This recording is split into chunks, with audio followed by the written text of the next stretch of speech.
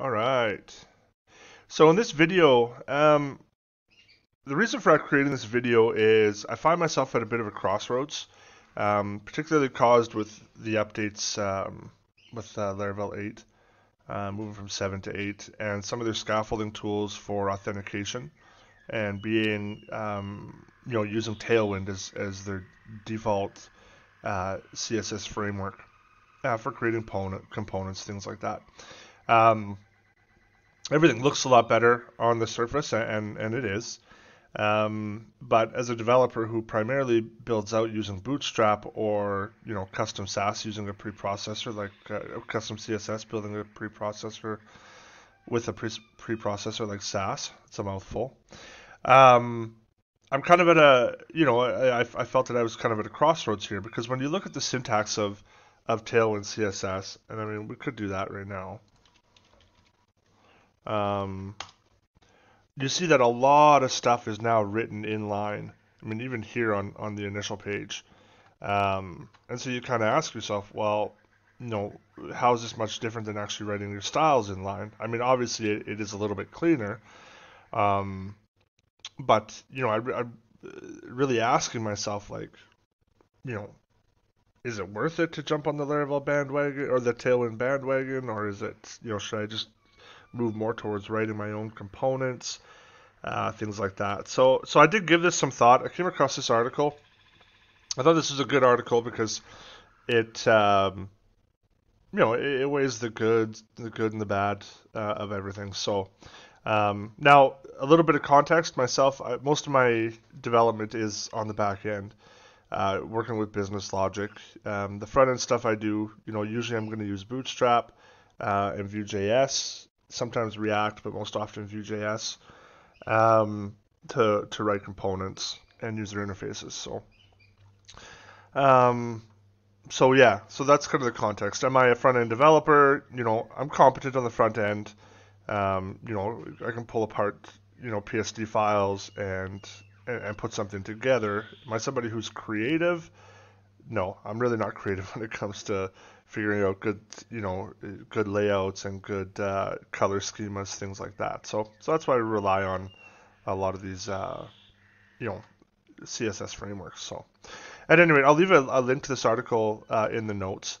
But it goes through a lot of the common CSS problems that you have, uh, some of the side effects that come from using CSS and structuring it in certain ways.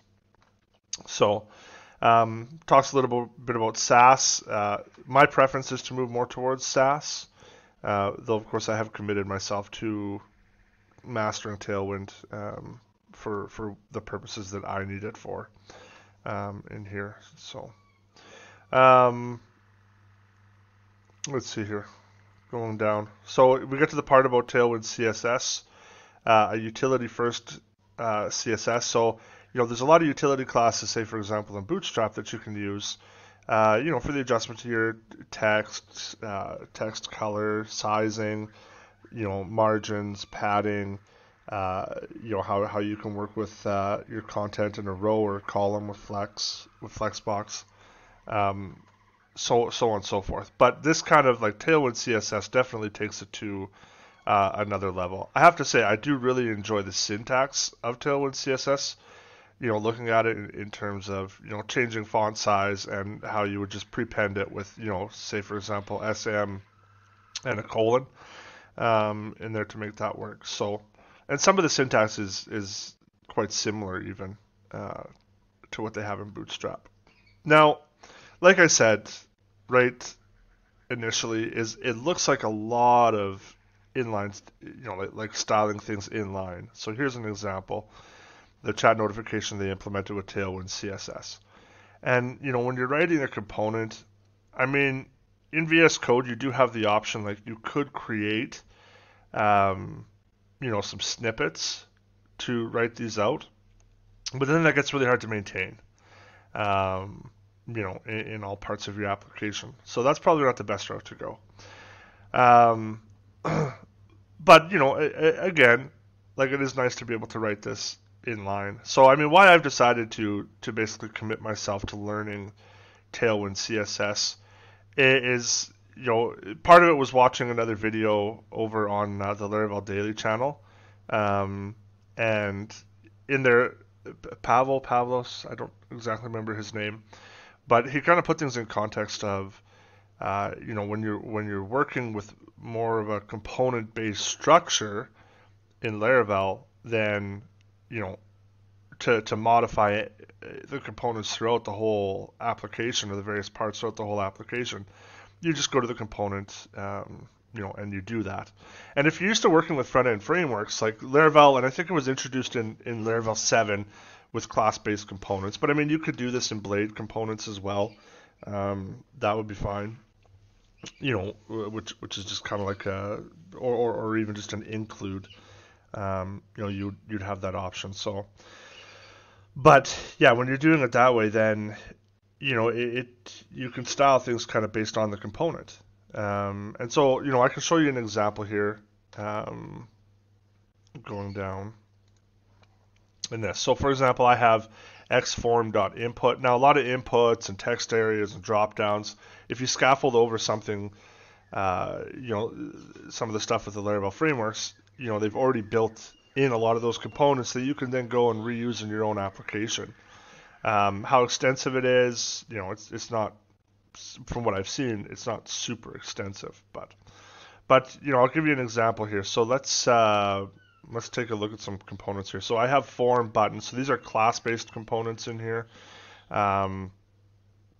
You pass them through like they were properties. So label, name, just like you would say, for example, in Vue.js, if you wanted to actually pass data through that is more than a string, a calculation, something like that, then you would just prepend it with that, with the colon on there.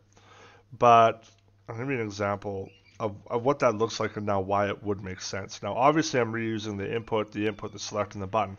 And in order to maintain, consistency and styling throughout your application, this is a nice way to do it. So, and that's really been proven with, how popular and how well implemented front-end frameworks and JavaScript functions. So, but let's go here to input, for example, and as to why that would make sense. So, I mean, this isn't the only way to write it. You could use like add classes. There's a function for the class that way to do it.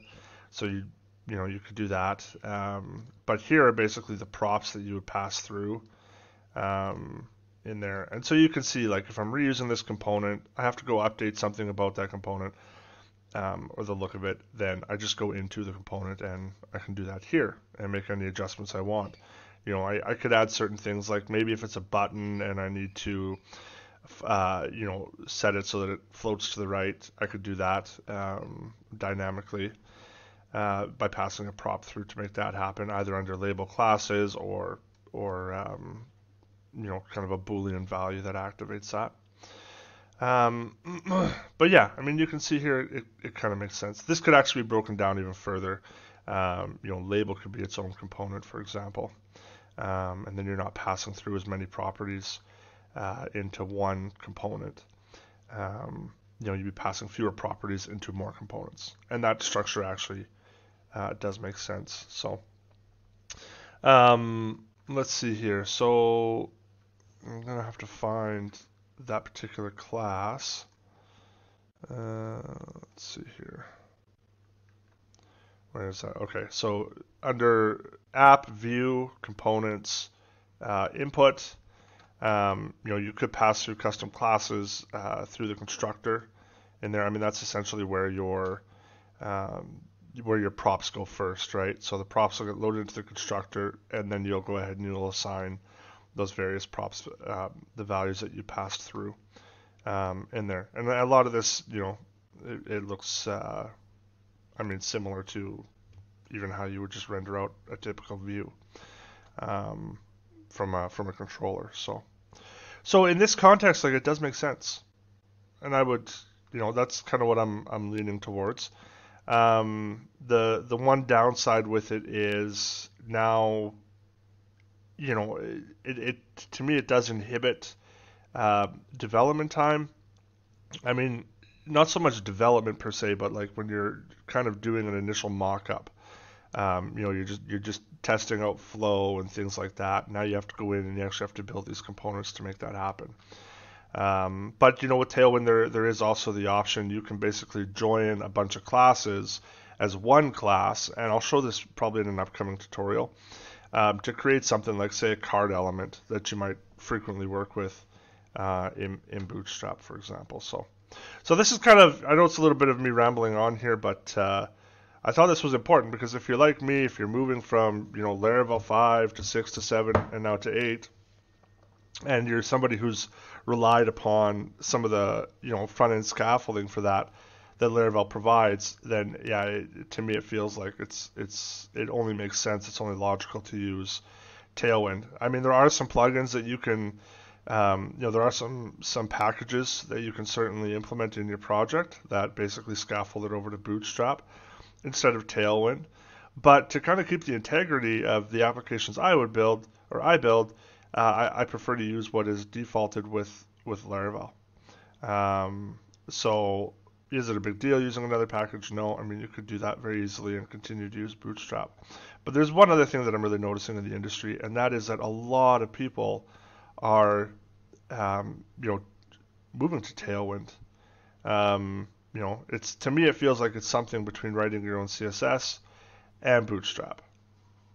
But you're doing things, you know, again, you're doing things more in line. So as a backend developer, you know, somebody who's usually dealing with the business logic, not necessarily thinking of, you know, how sharp and clean and how everything looks, but you're worried about the functionality. Yeah, it kind of makes sense to use Tailwind. So, at any rate, those are my thoughts on that. I hope you found this useful. If you did, you know, please leave me a comment below. Like the video, don't like the video, do something. All right, we'll see you in another video.